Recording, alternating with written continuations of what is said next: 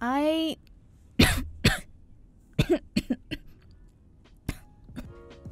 like League of Legends. I've probably destroyed any credibility on my part with that statement alone. But despite its infamous reputation, the world in art is nothing short of visually stunning. The cinematic music videos are consistently impactful, memorable, and masterfully crafted. They are capable of drawing in a wide audience and exploring genres ranging from sci-fi to anime and even K-pop. Riot has shown again and again their competence artistically. Hence why I'm disappointed with their character design.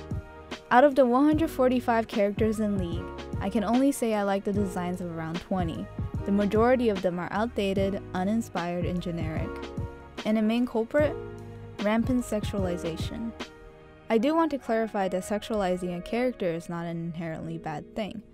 When done tastefully, it could accentuate the personality of a character while making them more memorable.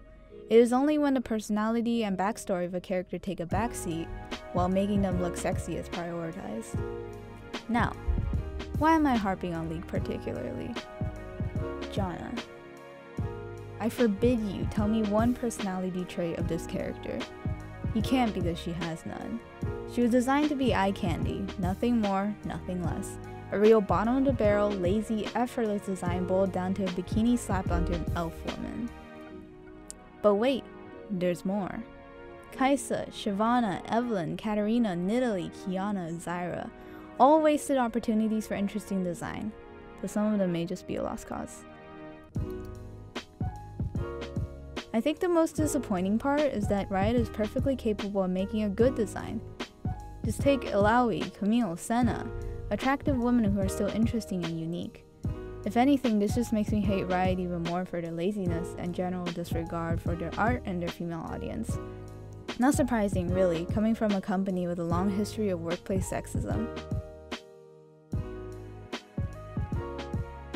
Boiling a character down to being a sexual object in any context is bad design.